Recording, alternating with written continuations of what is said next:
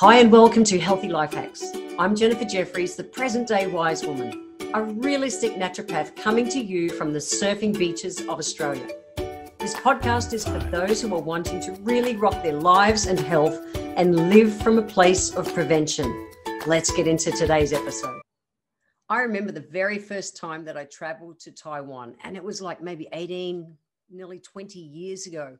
I remember when I was there, I went out walking early one morning with one of my translators, a gorgeous, gorgeous friend. And when we were out walking, I was walking like an Aussie walks, which is kind of just walking. And my friend who I was with, her name's Shu Yan, and she's a beautiful, beautiful friend. She was kind of swinging her arms and like really shoulder high. It was reminded me of the army, shoulder high to the front, as far as you can in the rear, really moving her body when she was just going for a walk. Now, if I'm not surfing of a day, I go for a walk, and that's my regular kind of exercise. But there was a difference. There was a difference on how she was walking. And I looked across and went, what are you doing? Like, you walk different to us when you're exercising. She said, well, you know, I want to move my lymphatic system. And I went, wow. Even when you go walking, you're walking for a purpose. It's not just exercise, it's exercise and consciously moving your lymphatic system at the same time. And I went, wow, you guys rock. They really do come from a place of prevention up in Asia. Welcome to podcast number 26. It is Jen, and I am going to talk everything about the lymphatic system today. Why? Because your lymphatic system is your absolutely laziest body system that you have. And in fact, it doesn't even drive itself. You have to consciously move it, which is why my friend Shu Yan was consciously swinging her arms and that when she was out exercising. Now, I'm going to talk about all of that today. So first off, why do you want to look after your lymphatic system? Well, bottom line, your lymphatic system is part of your immune system, and its job is to clear away infections and help to manage body fluids.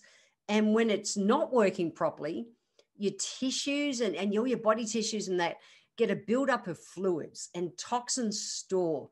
And it shows with things like puffy hands and puffy feet. And I'm going to talk all about that kind of stuff here today. So you may have heard of your lymphatic system, but you may not know much about it. So its bottom line kind of job is, it's meant to transport lymph, which is a clear, viscous kind of fluid that contains those infection-fighting white blood cells through the body.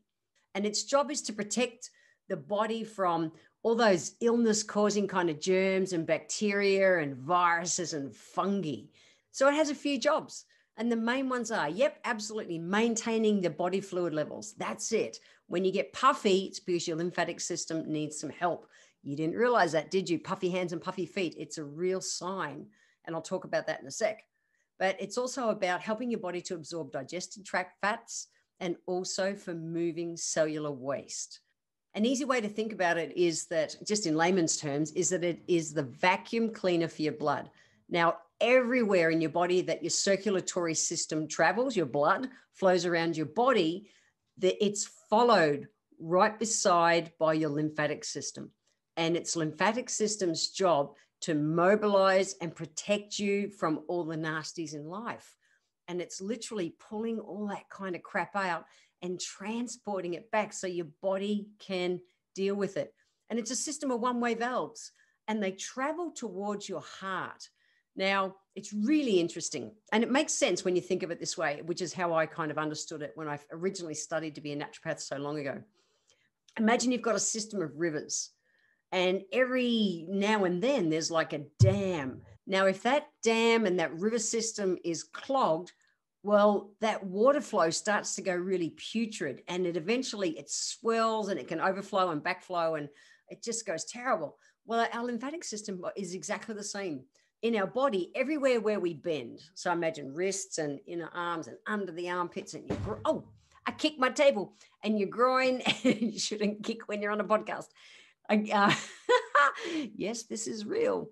So, your groin and the back of your knees and your ankles, you've got over 400 lymphatic glands in your neck alone. It's crazy.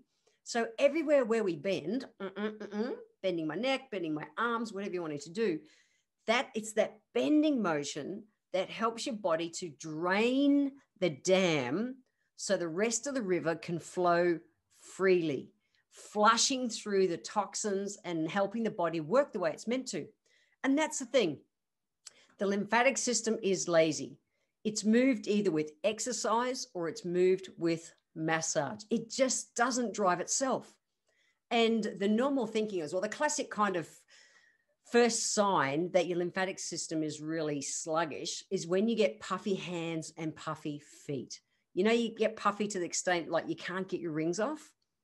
And people go, oh, no, I'm holding fluid. I'll drink less water. And then what happens is that the body goes, oh, I need to put out even more lymphatic fluid because your body's dehydrated. What happens in our body is that, lymph is, if you think of it like a runny gelatin kind of consistency, it's more viscous than water. Now, in our body, when we're not hydrated enough and your body's trying to move things around through all your body systems, and the body goes, whoa, things just aren't flowing freely because you're not putting the water in. I'll put out more lymph to help your body, your body systems move. But when that happens, lymphatic fluid is more, almost kind of gelatinous than water. Now, just pure gravity means that it settles to our extremities. So puffy hands and puffy feet, puffy legs, our extremities, that's a sign that your body is running dehydrated. And so when people go, oh, that's a real problem, whether they take diuretics or whether they just stop drinking water, it creates a cycle where it just compounds and get worse. And that river system becomes toxic and gross and putrid. And that's where you start to create nasty other ailments, and you are directly impacting your immune system. I want to talk about some ways that you can, just simple kind of hacks that you can bring into your day-to-day life to help support your lymphatic system, to make sure that toxins and the nasties are actually being mobilized through your body properly. So number one, the very first one is we've got to move our bodies, and regular exercise is the key for a healthy lymphatic system. But it's not like, the way I walk, we've got to swing our arms. Now, when I walked the Camino in 2014, I walked across Spain, I took hiking poles with me. And I remember, I was walking through the heat of summer, 35-degree days out on the, up on the high plains of Spain and that. And meeting people, crossing paths with people everywhere. They were having, the puffy hands, puffy feet and feeling gross through the day. And I was just like powering on, but I was using hiking poles. And I realized that using the hiking poles made me literally mobilize my arms more when I was walking. And that helped pump my lymphatic fluid. So when you're walking, whether you want to do like my friends up in Asia do, that you swing your arms, or if it's a system for you to get a set of hiking poles, do it. If it's a system for you, to get a set of hiking poles to remind you to really swing your arms forward and back, I promise it makes a difference. That's one. The next one is hot and cold showers. Alternating that water when you're having a shower, because it pushes your circulation. Your lymphatic system just sits really close under your skin. So when you're, kind of like warming up and then contracting your skin, even that helps to make it pump. So hot and cold showers, alternate them. Summer's coming here now in the Southern Hemisphere, way easier to do cold showers than in the middle of winter.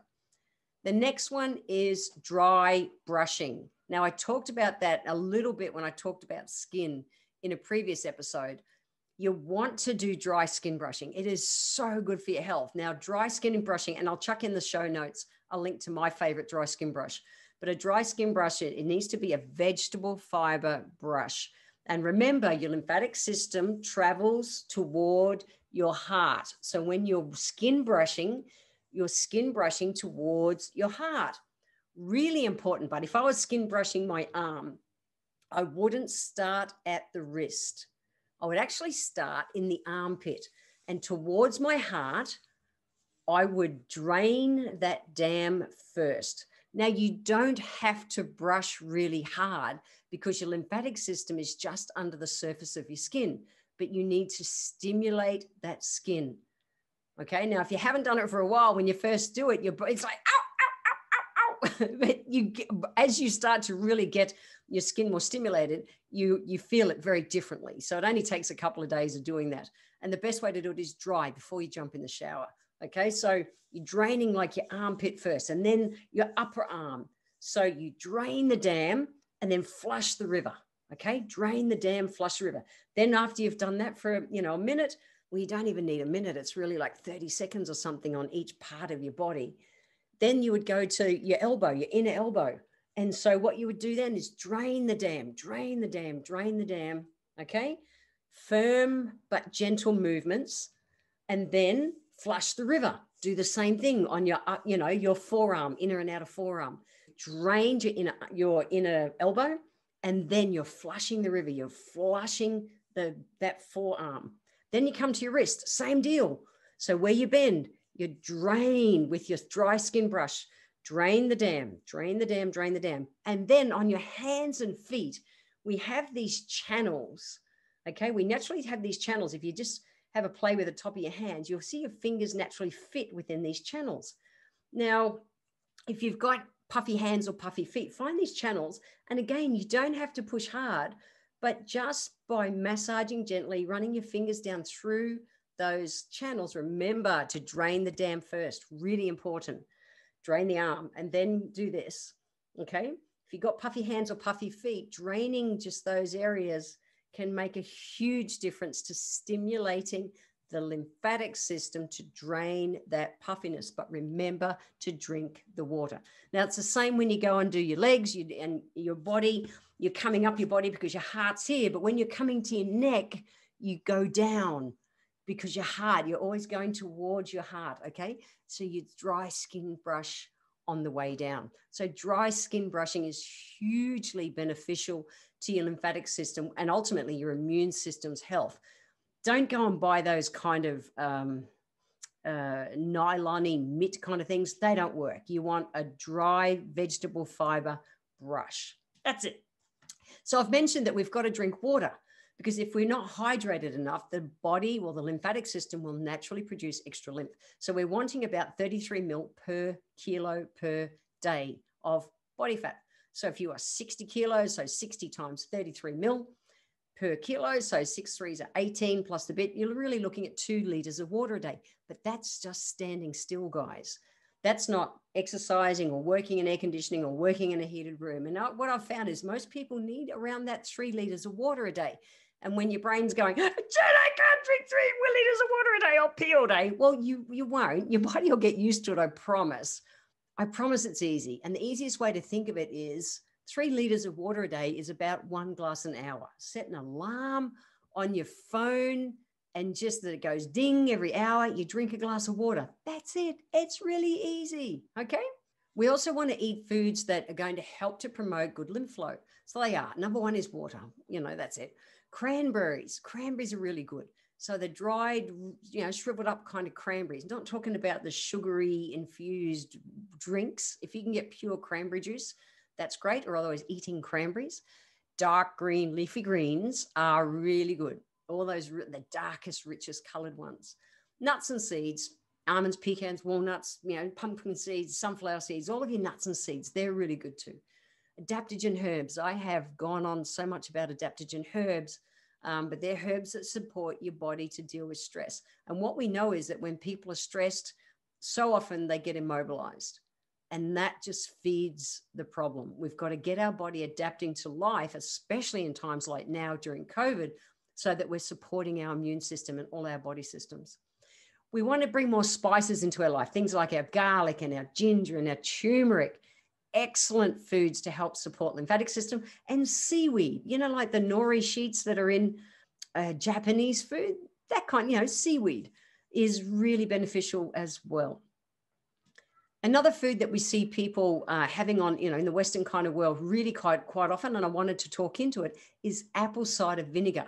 Now, apple cider vinegar is really cool because one of its, kind of uses is that it helps to bind to toxins so the body can help remove them easily. And apple cider vinegar is also really rich in potassium, and that helps the body break up mucus in the body and clear lymph nodes. Lymph nodes are the little dams I'm talking about. Okay, they're the little collection points. So anything we can do to help them be clear, the less pressure on the rest of your body. So maybe a teaspoon of apple cider vinegar before your meal of a day.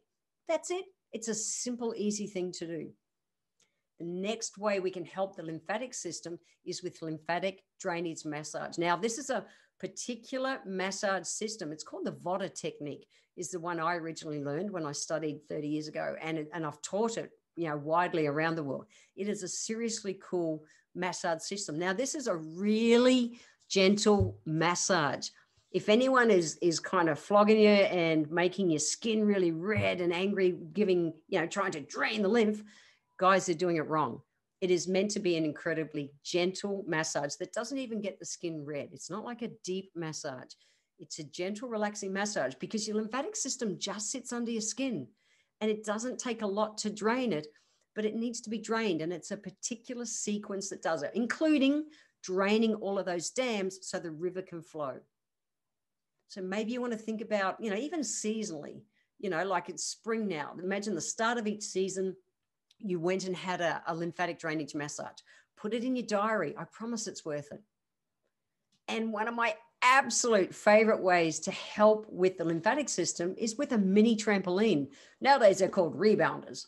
And I remember learning about these, 30 odd years ago. And, they've been such a part of my life for so long. So your lymphatic system is a system of one-way valves that run towards your heart. So imagine on a trampoline, a mini trampoline, and on a mini, those little round ones that generally you bought it once with great intention. Now the dog sleeps on it and it lives out the back. That's the kind of thing I'm talking about. But if your kids have got a trampoline in the backyard, fantastic. Get out there and play on it. But the thing you're wanting to do is even the simple movement of just bouncing up and down, on a rebound. It's not like a great big bounce. It's just that gentle movement. It's like those one-way valves. They open, they close, they open, they close, they open, they close. And whether you make it as part of your routine, even if you're going to be brainless watching the telly, you bounce. I just want to put this warning out here first. If you haven't done rebounding before, don't go out and flog yourself and jump on that thing for an hour. You will probably be sick tomorrow. It will stir up too much too fast. The ideal amount of time is only 20 to 30 minutes a day, but work up to it.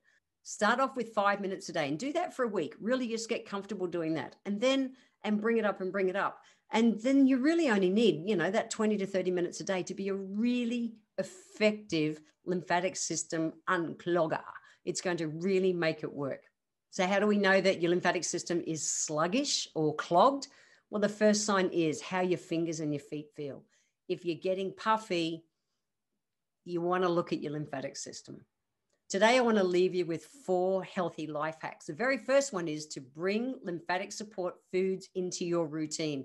So I rattled off a heap, and you can go to the show notes to check them out again. And obviously, water is number 1. That's it. Healthy life hack number 1. Healthy life hack number 2 is to move your body. But when you're moving your body, move your arms, move your legs, like really move so that you consciously pump your lymphatic system or get a rebounder. Really important.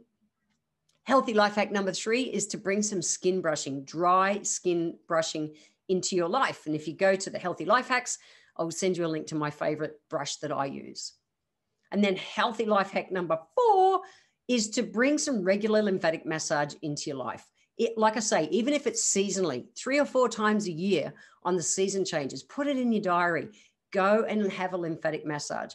But make sure you find a practitioner that is qualified in something like the Vata technique so that you know you're going to get the correct system. It's not just your local remedial massage therapist or sports massage therapist thumps the heck out of you.